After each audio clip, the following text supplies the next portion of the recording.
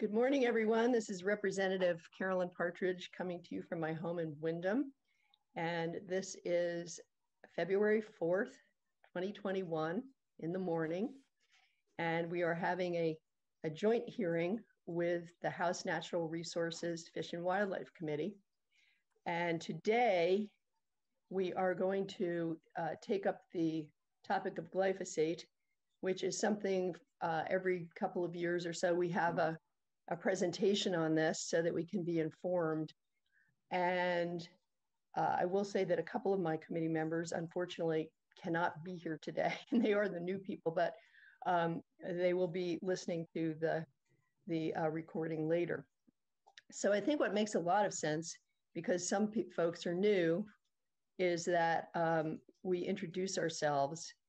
And so maybe I'll go, and then Amy, do you want to call on your people after we've gotten through this? Yeah? Okay. So Rodney, why don't you go ahead? Rodney Graham, represent the Orange 1 district, which is Williamstown, Washington, Orange, Grantsburg, and Chelsea. Thank you. Tom? I'm Tom Bach. I represent the towns of Chester, Andover, Baltimore, and North Springfield. Thanks, Tom. Terry? Terry Norris. I represent Benson, Orwell, Shoreham, and Whiting, the Addison-Rutland district. All right, Terry. John, why don't you go ahead? I'm John O'Brien. I represent Royalton and my hometown of Tunbridge. All righty, Vicki?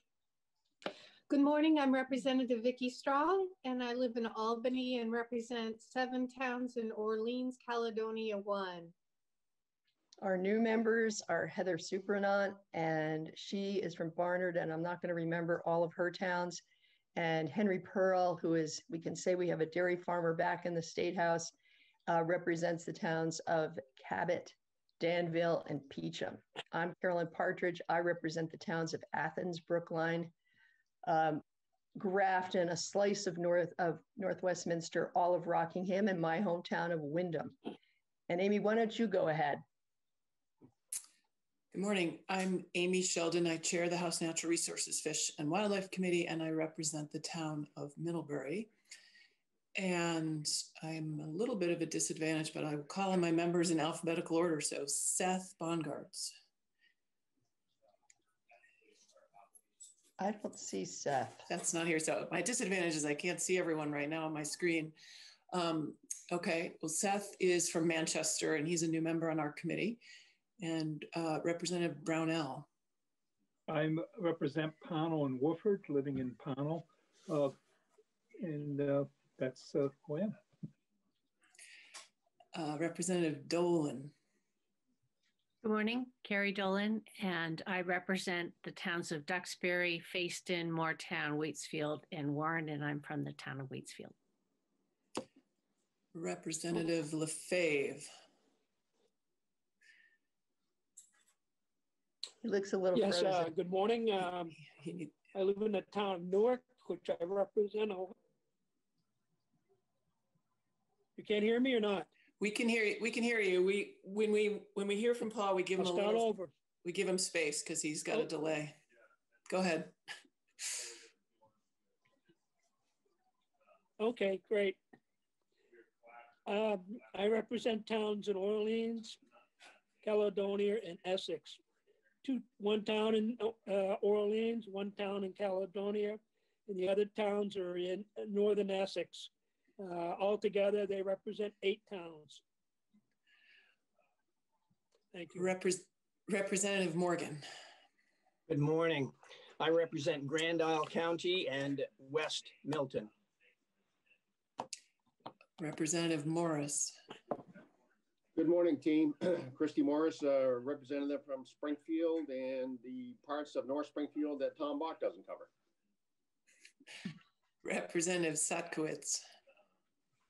Good morning, I'm Larry Satkowitz, and I live in Randolph, and I represent also Braintree, Brookfield, Granville, and Roxbury. And I will have my video up soon. I'm having some problems this morning. Thanks. And we have Representative Terenzini. Yeah, Representative Tom Terenzini, Rutland Town. That's your House Natural Resources and Fish and Wildlife Committee. Thank you. Excellent. I hope you don't mind, now that we're all here, I said this earlier, maybe before some of you came on, I tend to be informal in terms of calling on people. I don't use representative. And if you're offended by that, just let me know and I will say representative, but I sort of feel that we say the word representative so many times, it probably wastes a whole lot of time. And we're just real people, you know? So our witness today, our guest is Carrie Jaguar, who is the policy director for the Public Health and Agricultural Resources Management Agency, or management in the Agency of Agriculture, Food and Markets. And so Carrie, welcome. And by the way, oh, I see Harvey's coming in. Excellent. Hi, Harvey, how are you? Thank you for noticing. I miss Harvey because he's our ranking member now, and I was going down in alphabetical order. Well, no, Amy, he wasn't on. He just came in, and so yeah, I can't blame you, but no problem. Now I can see everyone. Harvey, do you want to say where you represent? I represent the towns of New Haven, Weybridge, and Bridport. Excellent. And John O'Brien, a lot of the farming community down here. Yeah. Thank you. Yes, we're glad you're here. And John, did you introduce yourself? I think I missed you. No, you got me. Okay, I good. just don't Sorry. represent many towns. Yeah. I like that. Yeah, Vicki, we got somebody with 8 towns here. Yeah. Topping you. Hey, but he's a single district, I think, Paul. One representative in that district. A lot of territory he covers. That's correct. Yeah. Yes. All right. So Carrie, thank you for joining us and giving us a presentation. I think it was 2 years ago, or last year or 2 years ago, we had a presentation to really look at the science of glyphosate, and we appreciate you being here today. So why don't you take it away? Thank you, Carolyn, and welcome the folks from the House Natural Resources Committee. It's rare that I get to address your committee. I didn't know how you would want it to start. I don't know if I can share my screen or not, if that's something Linda can allow. Linda you can share. Can make you a co-host. Carrie is co-host and can share. Okay, you may share. Yeah, and I didn't know if you wanted to sort of, I understand that chlorpyrifos is another topic that's come up a bit. And I don't mind telling the story of what's happened with chlorpyrifos regulation in the state if folks are interested. Sure. Well, why don't we cover that as well, because I believe there is a bill about that, and I know we took some action on that 3 years ago, so that you cannot possess, own, buy, or anything else chlorpyrifos in the state at this point. But you can tell the story, Carrie. So why don't you go ahead? All right, I will. I'm now switching between Teams and Zoom. I haven't figured out exactly how to share my screen. Do you want to send the file to Linda and she can share it for you? She has them, but Okay, well, while you're figuring that out, Jim, you have your hand up. I do, thank you. And I'm curious, is there a way to allow comments from the YouTube promoters into the meeting, or is there a policy not to do that? At this point, my understanding is that there is a policy not to do that. Thank you very much. Sure. I figured it out. Good. I'll start off with a story if you'll allow me. Sure. Go ahead. Well, I'm hearing from folks who seem they're following us on our YouTube, and I'm just going to ask Amanda if there's a way to post the live link on our webpage to the YouTube so that people who generally follow House Natural could find that directly. if it's not possible right now, don't do it. But if it is, that would be helpful. Thanks. Absolutely. Okay, Carrie, why don't you go ahead? Yeah, they should definitely have a direct link to this. Okay, should I wait until that's live or just continue? Well, why don't you go ahead and I don't think it should take very long for Amanda to make that happen. All right. Well, for the record, Carrie Jiguer, Vermont Agency of Agriculture, the director of the Public Health Agri-Resource Management Division. We house the pesticide, feed seed, fertilizer regulatory programs, as well as the vector management, the mosquito programs, also nursery inspection, hemp, ginseng, sort of most everything on the ag input side except what comes out of the animal, or whether that's the milk or the meat or manure. Those are left to other divisions in the agency.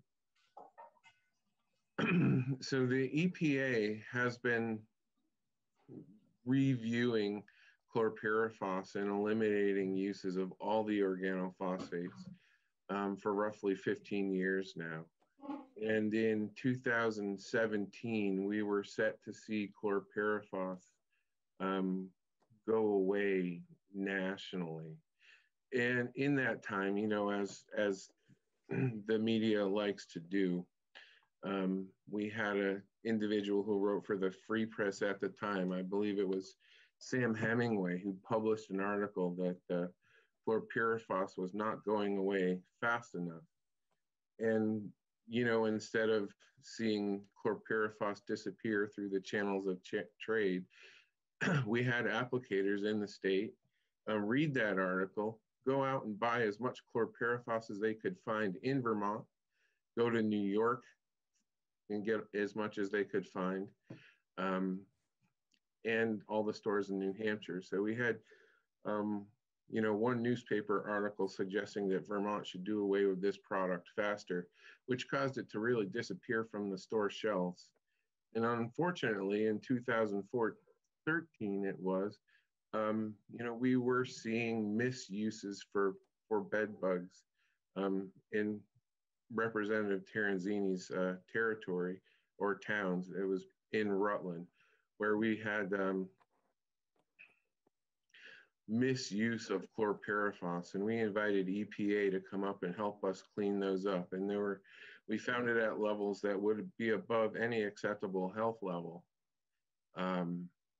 in more than 20 houses. And we did have EPA come and help us clean that up.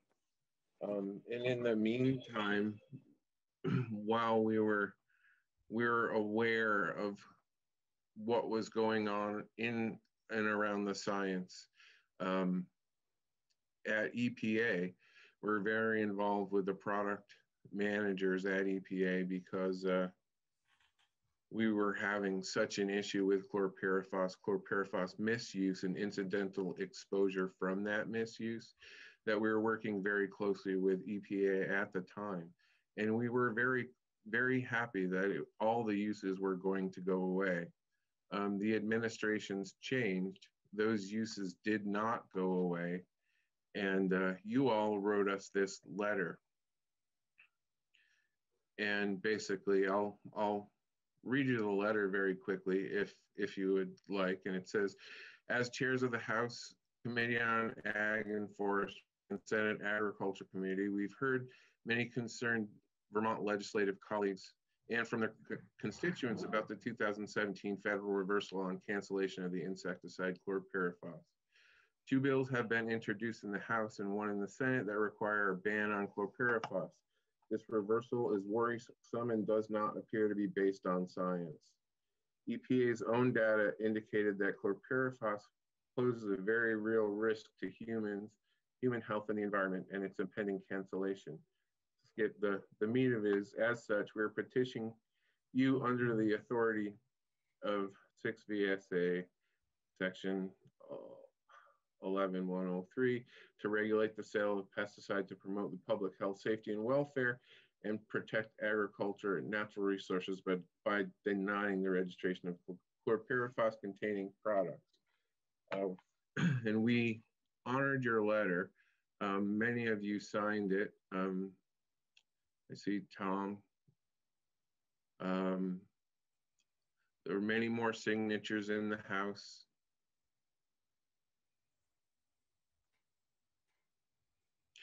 And we honored that. We were able to deny registration of chlorpyrifos using the science, the available science that EPA produced.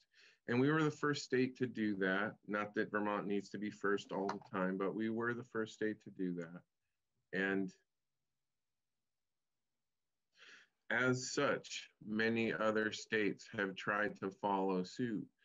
New York had tried to eliminate chlorpyrifos using a legislative ban. When it got to the governor's office, that was vetoed, and they were sent back and told to use the regulatory process that exists. We've used that regulatory process in Vermont. We've also visited all the Class A dealers and golf courses and any place that would have stockpiled chlorpyrifos and move that through our disposal program. So we've eliminated all the chlorpyrifos we can find. That's not saying it's complete. We still do see products that have been denied registration show up. We still see DDT, and that's been that's been not registered since the 70s. So we'll occasionally see some show up, but we won't see any more come into the state to be offered for sale. I've heard the argument that the agency could potentially revisit the registration of chlorpyrifos. We don't make political decisions. That was a decision based on science, not likely to change. So if you're looking to ban chlorpyrifos, it will provide no additional protection to Vermont or Vermonters, but it will get a headline or two. And if you're looking for a bill that creates headlines, that is potentially one to do that. And I'll pause right there before we move on to glyphosate if there wants to be any discussion. I see Carrie's hand up. Thank you, and good morning, the other Carrie. It's good to see you, and thank you for coming in today. My question is, when you say it occasionally shows up, can you describe a bit about what that process is and when you discover, how you discover some of these banned, or not banned, but some of these listed chemicals? Yeah, so a portion of the pesticide registration fee, $5 of every pesticide that gets registered in the state, and there's about 11,000 registered pesticides annually, gets diverted into our disposal fund. And we contract with the waste management districts to collect waste pesticides for us under grants. So we'll pay for the disposal of those. And with that grant agreement, they report to us what has been collected during either the standard hazardous waste collection or the special household hazardous waste collection days. So we do get reports, and that's where we do see some of the old products show up, but it's very rare. When we first started our clean sweep program in the mid-'80s, we were seeing a lot more DDT and Silvex, discontinued pesticides that folks would find in barns or sheds. We're seeing less of those, but occasionally we will see DDT still show up through the disposal program. And I presume there's some education or outreach to producers regarding the dangerous use of these chemicals? Yeah, so it's no longer really producers that would have them. It would be homeowners that it's usually when someone purchases a new home and the shed or basement garage is not cleaned out, and they'll discover old pesticides and bring them to the solid waste districts to have them disposed. If it's a farm or something, we will show up and do that disposal, contract that disposal ourselves. Thank you. All right, Jim McCullough's hand is up. Yes, I want to point out to Carrie that the banning process, in order to even be doable, must be done prior to an economic expectation by the people that are affected by the ban. Hydraulic fracturing is that example here in Vermont. We weren't hydraulic fracturing, and therefore we did not, with the ban, take away anybody's economic expectations. So with that, a ban opportunity makes sense, not to mention the fact that yes, things can change and do over time. I want, actually, more importantly, in the moment, to educate you just a little bit that professional decorum does not permit ascribing motives to people. And I take personal umbrance that you're telling me and others we are headline seekers. And I will, of course, accept an apology.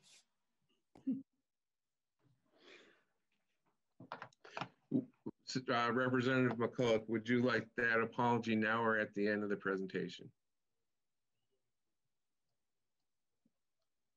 At your convenience, sir. Very good. Well, I do apologize, Representative McCullough. I still assert that there would be no additional protections to Vermonters or the environment were we to assert a ban. Accepted. All right, any other questions? And I also want to take just a moment to say that it was actually Representative Ben Joseph, one of Leland's predecessors, who really got the ball rolling on this registration. The petition that you saw scroll by, which was signed by many of us, was really initiated by Ben, and even though it had already started and we weren't using chlorpyrifos in the state other than for rare occasions and under highly prescribed practices and uses, he really got it going. I see Terry's hand is up. Let's just call on Terry and then we'll move on to glyphosate. Terry? Yeah, I was just wondering from Carrie whether, at least from past testimony, it seems like if you ban something, you're required to have a replacement for it. I was just wondering if that was still the case and what kind of a replacement would be for this drug. Yep, understood, Harry. And the organophosphate class of insecticides has largely been replaced by the synthetic pyrethroid class of insecticides, as well as the neonicotinoids. The largest sort of use of chlorpyrifos in the state prior to the advent of the pre-treated seeds coming into the state was furrow, that it would go in the corn furrow before the seed was planted. And we used to see tens of thousands of pounds of chlorpyrifos being used going in those seed furrows before the seed would come into the state as treated seeds. So to fully answer your question though, and to make the rest of the committees aware, not only do we regulate the use of pesticides, but we also are charged with providing tools through special registrations, through emergency exemptions. And the largest sort of use pattern that we're dealing with right now currently is there are very few products that are actually federally registered for use in beehives. So we've gone through a bunch of special registration processes to make certain pesticides available to beekeepers for use in hives. So we are tasked with providing tools for applicators when those tools don't exist. The latest Section 18 or emergency exemption that we were working on is a product to eliminate COVID from the air. So this is a product that does kill the virus in the air. We're working with EPA to get a special registration for the use of that product. All right, thanks, Carrie. Do you want to move on to glyphosate? We have about just a little more than a half an hour left.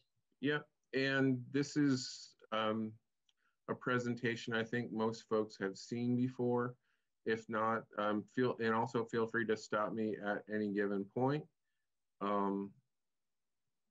I know, by the way, Carrie's materials are on our website and or on our web page, and I'm hoping that they're on Natural Resources page as well. So you've seen this or a version of this presented last year by Erica Cummings. She prepared the slides as well as the fact sheet, and we'll go through that data as well. And I'll start with the presentation, and it is an adaptation of a presentation that was presented by the Maine state toxicologist.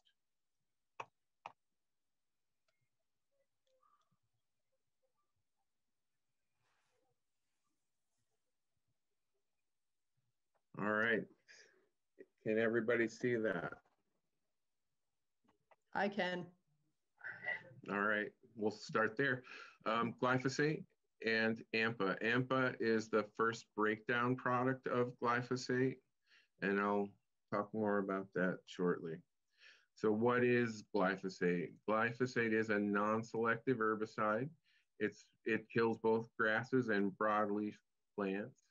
Sort of when we talk about corn herbicides, the corn herbicides are selective. They only kill broadleaf plants. Corn is a grass. It allows grasses to grow. The herbicides that get used on lawns for lawn care are also selective, and they only control broadleaf plants. Glyphosate was first registered in 1974. It is the most widely used pesticide in the world. And in Vermont, we have over 750 products containing glyphosate that are registered. And they vary from ag uses to aquatic uses to right-of-way uses. These are all different uses specified on the label, as well as homeowner products. Glyphosate is the most widely available product available to homeowners as an herbicide as well. Well, I got ahead of myself.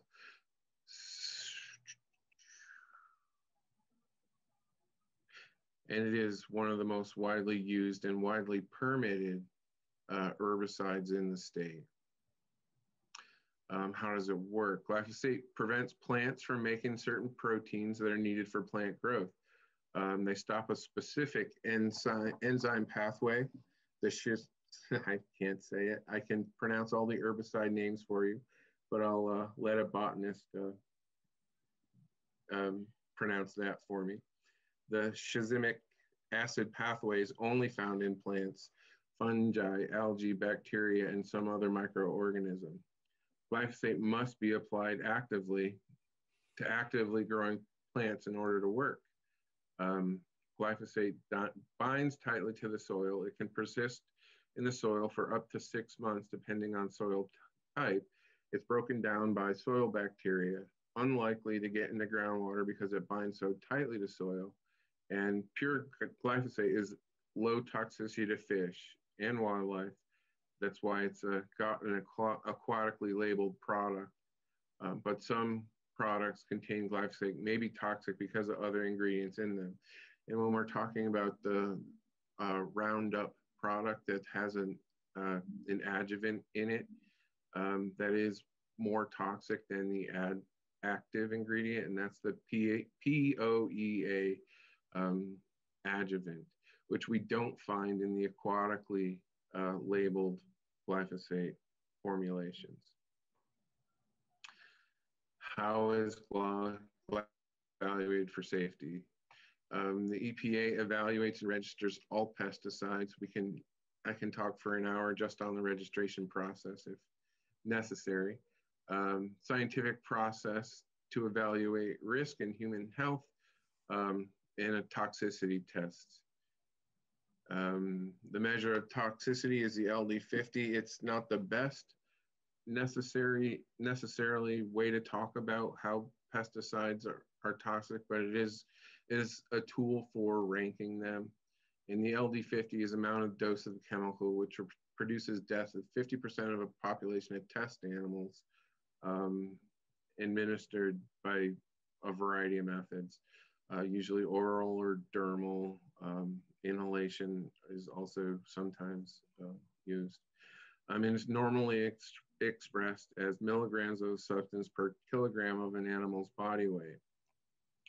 When you're talking about toxicity, less is more. So the lower the number, the more toxic it is, the less you need to cause a toxic effect. Here's no pesticide is safe. Glyphosate can be used safely if the label is followed. Glyphosate falls in the low risk category, and it's relatively non-toxic to humans. And this is sort of the table that I've showed the committee before.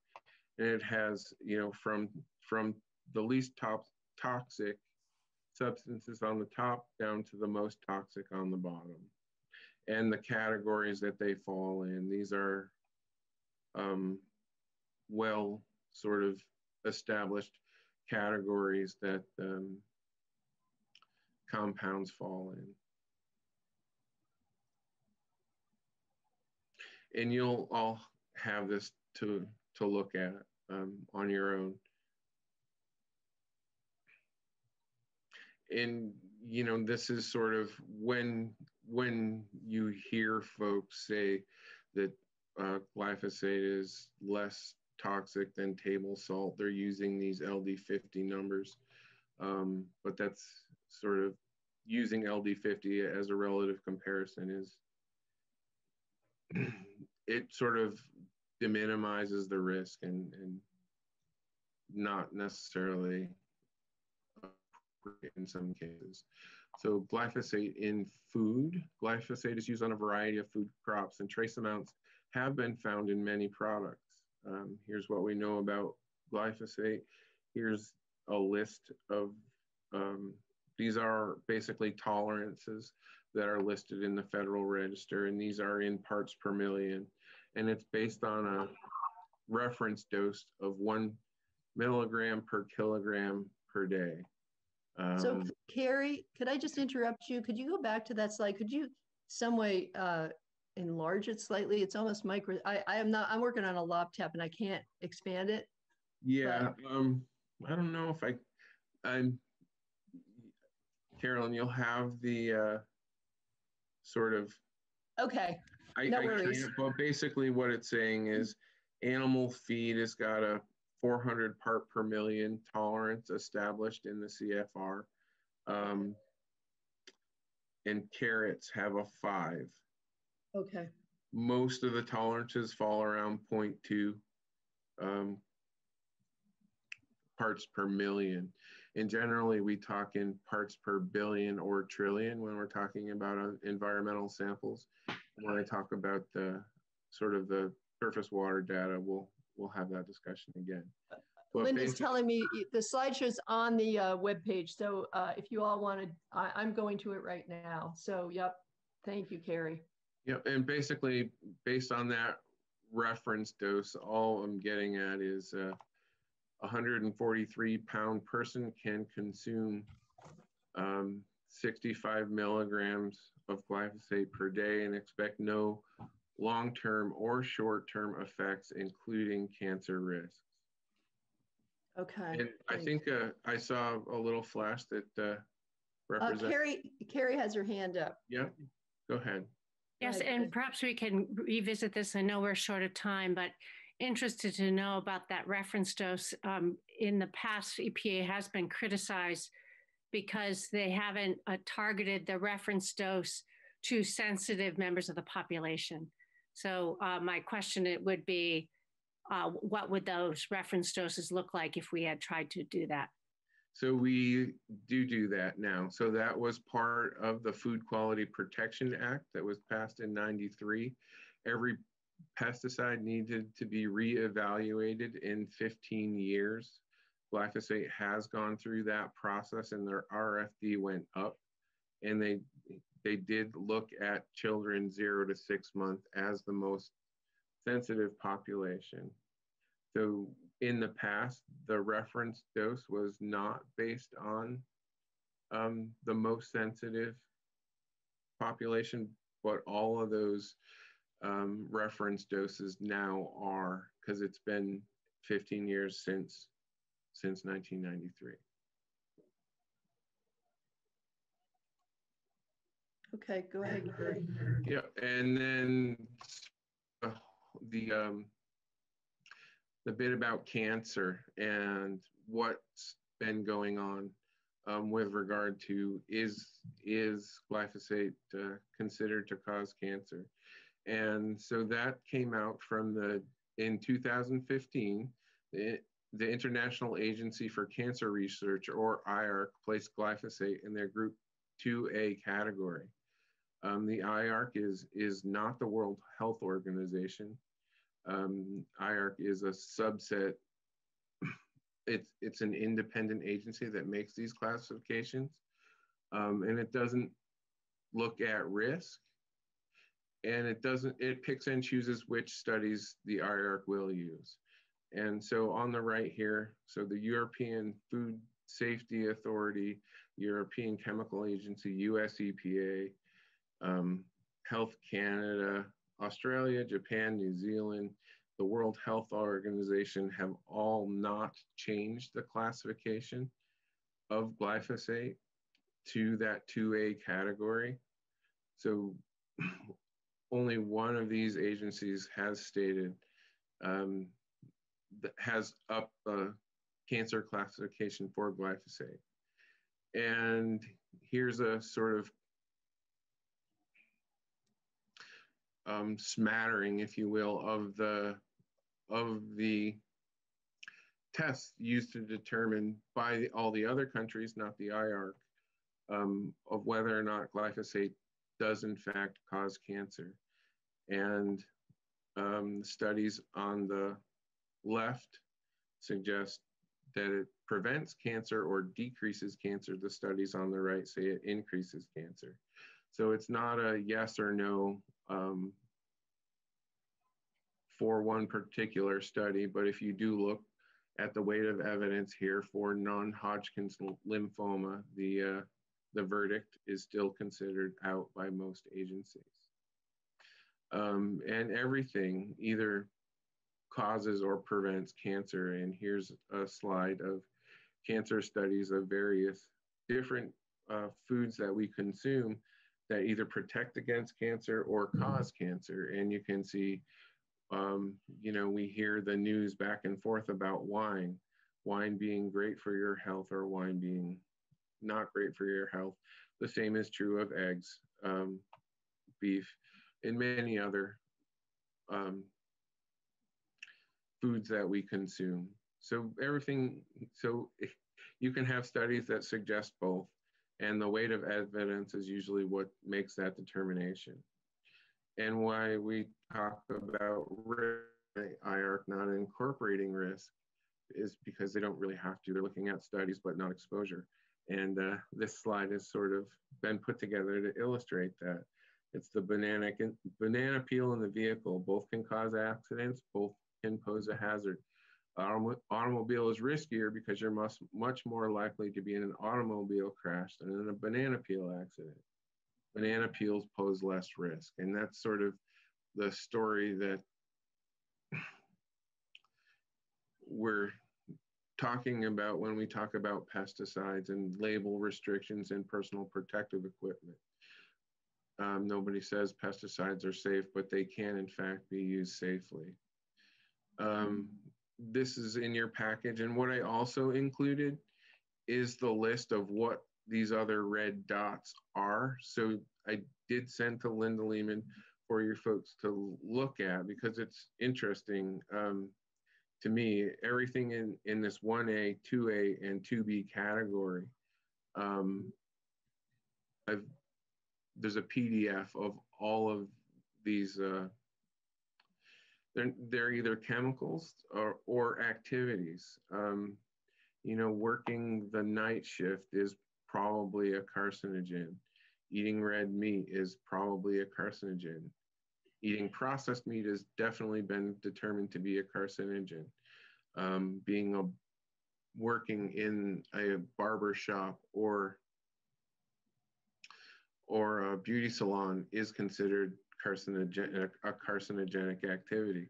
And there's a lot of other chemicals in there, the ones we know about, nicotine, alcohol, they're on that list, and it's interesting. And I just thought it would be good for folks to have and look at. We can go through it if we have time.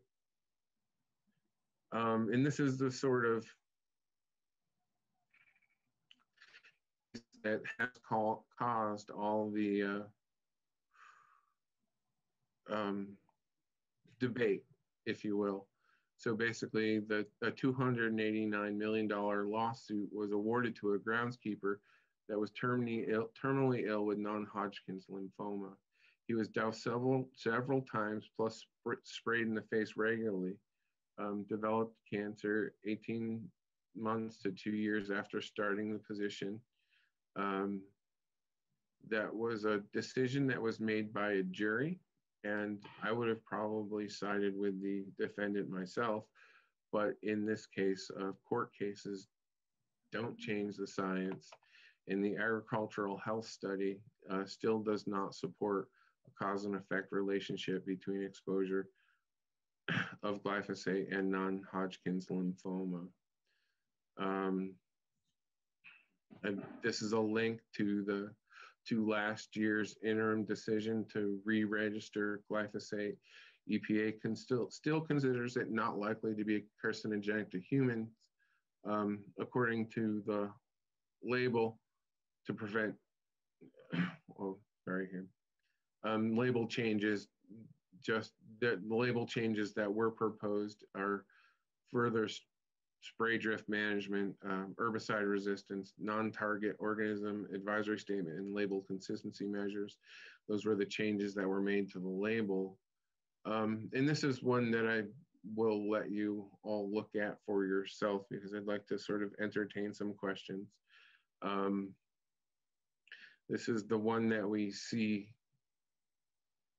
posted on the internet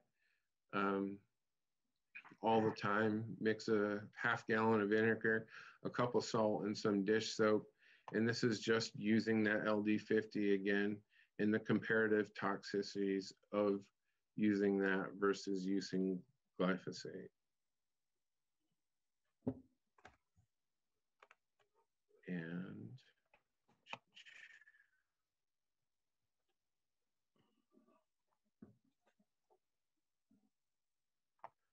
one more. While you're calling that up, Carrie has her hand up. Go ahead, Carrie. Yeah. Thank you. And I really appreciate this as the beginning of an important conversation. And we know that state government is about protecting public health and safety. And we're constantly looking at the question of risk. And although I think it's helpful to put that in context, it's also, I think, important to acknowledge that the actions we take as government in the legislature in partnership with, I think, with folks across the state is to how to reduce that risk.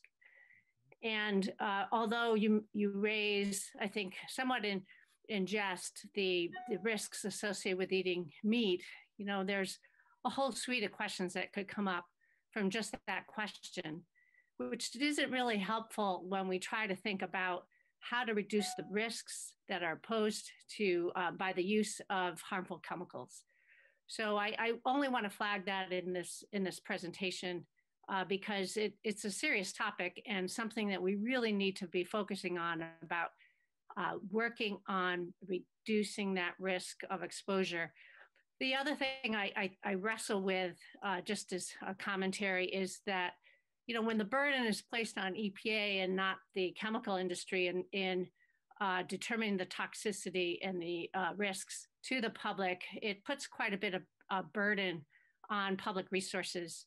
And typically EPA has their arms tied. You know, we know about PFAS, for example, and it's been on the market since the 1950s, and we only regulate 5 out of the 8,000 that have been produced for the marketplace. So I just want to flag that as a challenge for us because we are trying to address public health and safety here, buying down that risk, and how do we address it, particularly associated with the use of chemicals in the marketplace.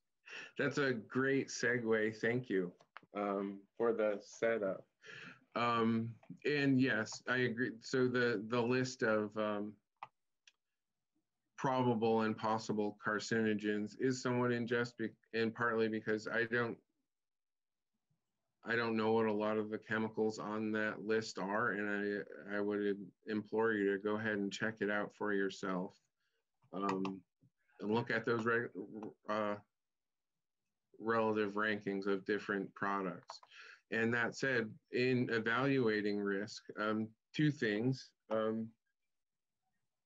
Over the years, the Office of Pesticide Programs through PREA, which is the Pesticide Registration Improvement Act, Office of Pesticide Program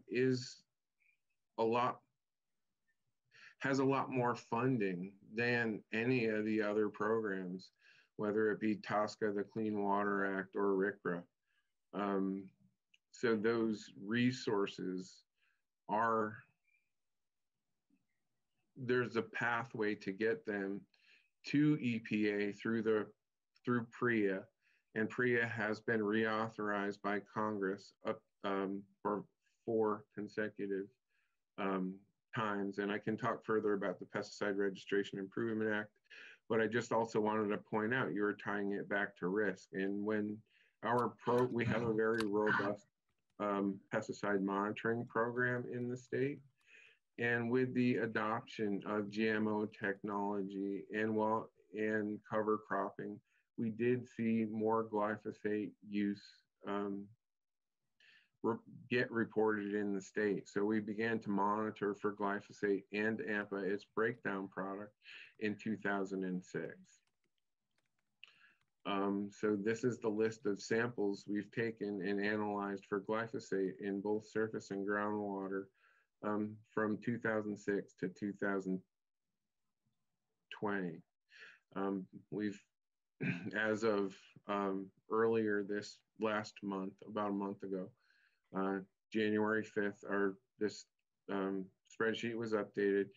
And in that time, we've taken 784 samples, both surface and groundwater, that we've analyzed for both AMPA and glyphosate. And our detection level for them is 10 parts per billion. So you'll see the levels that you can eat are in the part per million range. The levels that have no impact in the environment, drinking water level for glyphosate would be 700 parts per million. We're looking down at 10 parts per billion. So an order of magnitude lower.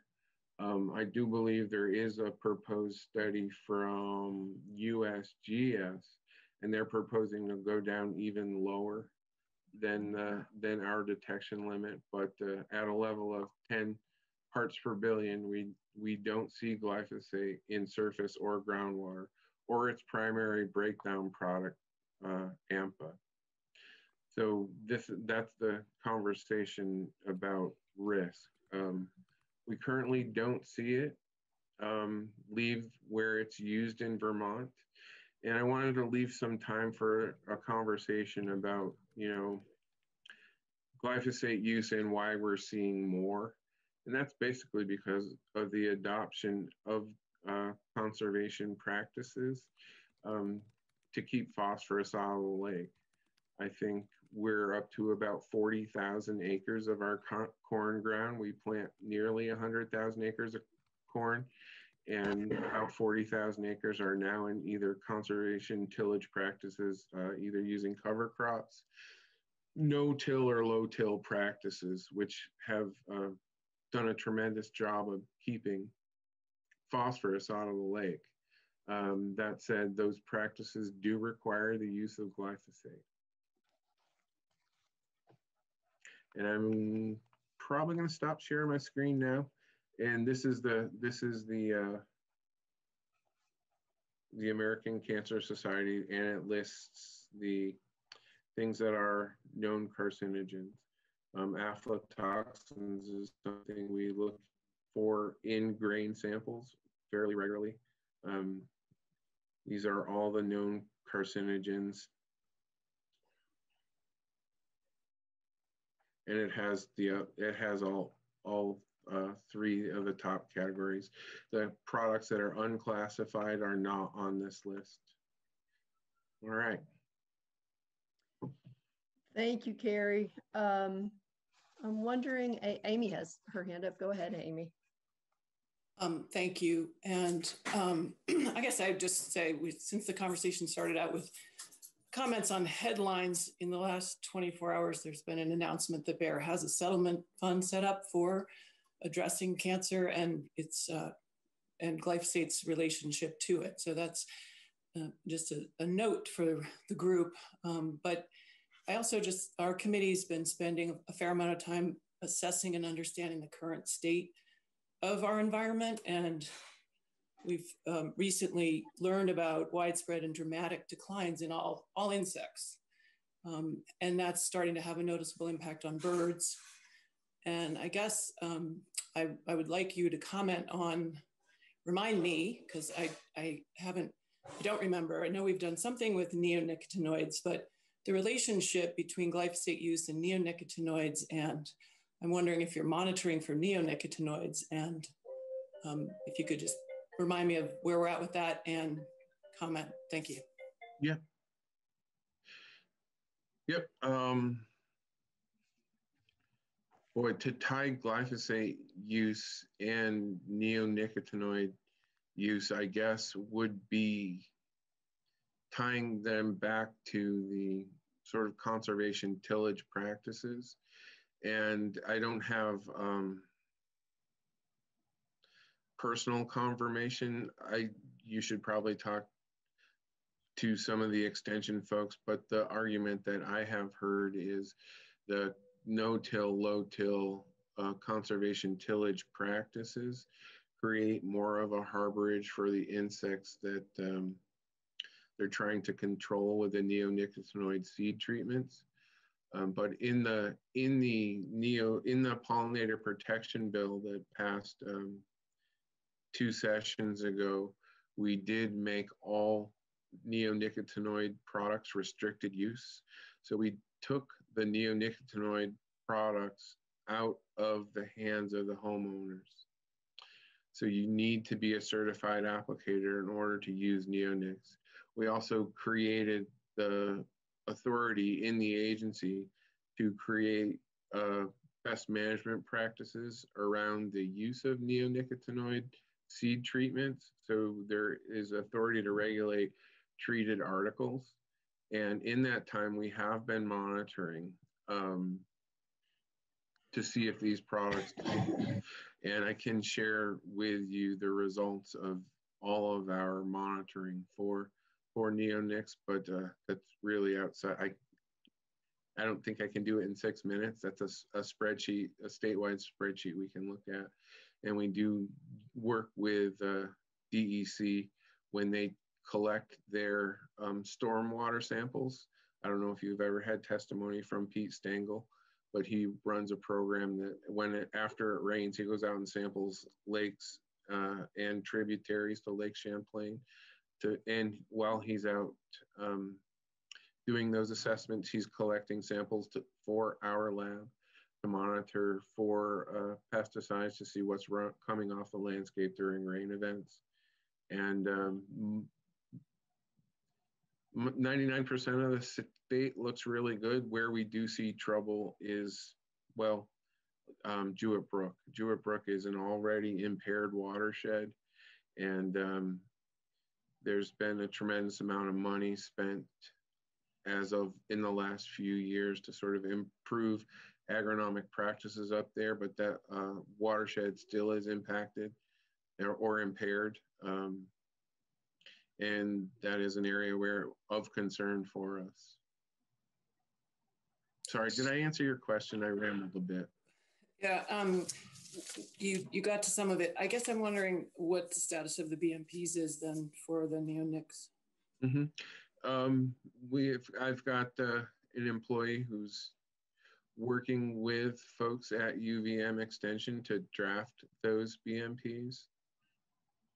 They're in draft form. I can share with your committee what we have so far. And what is the timeline for getting them out? I can share that in an email. Amy, I'll have someone from my staff follow up with you. Thank you. Great, thanks, Carrie. John has his hand up, John O'Brien. Go ahead, John. Thank you, Carolyn. Carrie, I had a question. I guess is glyphosate the Coca-Cola of herbicides, and in that, is it proprietary to Monsanto Bayer, or is it the sort of thing where that compound, there are generic knockoffs that are used in other parts of the world, or are the sort of activity in the tort world now, is that seen as an opportunity for other big chemical companies to come up with the next thing to replace glyphosate? Everybody is always looking for the next thing, lower toxicity, more effective. But glyphosate is off patent. Other producers can manufacture it. And we do see Bayer Monsanto still makes the Roundup, but we do see other products that contain glyphosate that are not Bayer Monsanto products. Every chemical manufacturer now pretty much has a glyphosate product. Thanks, Carrie. Thanks, John. We have about 2 minutes left. I'm wondering if there are any last questions. Maybe we could take one if someone had one. All right, Jim, go ahead. So then I don't know if Carrie can answer this in 2 minutes, but perhaps he would do it in an email to the two committees. Could you, Carrie, talk about GBHs and the effects of mixtures with glyphosate and the inherent dangers or increased actual harm that glyphosate is able to do with these GBHs? In GBHs, you're talking about glyphosate-based herbicides? Indeed, I am. Yep. Okay, and we're talking about adjuvants, or you're talking about tank mixes with other herbicides? So the first, go ahead. Yeah, I'm not that deep into the science, only to know that often mixtures actually change the character of the individual parts. You could respond to both, perhaps in your email. Yeah, all right, very good, very good. All I can say, Representative McCullough, is when our right-of-way applicators, whether that's the guardrail applicators or the folks that treat the train tracks, come in with a permit, they do want to cover more modes of action. Glyphosate covers one mode of action, if you will. and the applicators like to use or have in a tank mix a bunch of products that cover multiple modes of action so they don't get herbicide resistance. And I can discuss that, but I think you're also talking about the synergistic effects of the adjuvants, whether they're oils or waxes or surfactants. That's okay, I'll address that. Thank you. All right, and Carrie's hand is up and it's 10 o'clock, but Carrie, you go ahead and we'll just get this in, and then I'll give instructions to the committees as to what they're supposed to do for the next section of, our meetings. Thank you. I'll just be very brief, and if Carrie could get back to us, that would be great. Interested to know when you mentioned that it appears that some of the potential contamination or runoff containing pesticides is coming from homeowner use. Very interested to know whether there's appropriate labeling so homeowners are aware of the particular chemicals of concern and the dangers associated with that. In particular, as what Chair Sheldon had mentioned, the impacts to our insect and the wildlife and biodiversity of the state.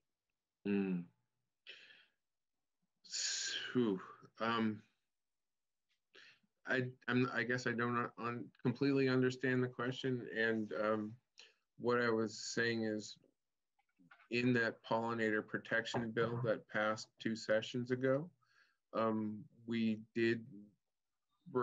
did require all neonicotinoid insecticides to be labeled as restricted use, and if a product is restricted use in the state, you have to be a certified applicator through our agency in order to be able to purchase that product. So we have eliminated homeowners' ability to use neonicotinoid insecticides. That said, there was a study in California, probably almost 8 years ago now, that was finding homeowner uses of synthetic pyrethroids, in particular bifenthrin, ending up in sediments of small streams. So the risk mitigation efforts that took place is there were many different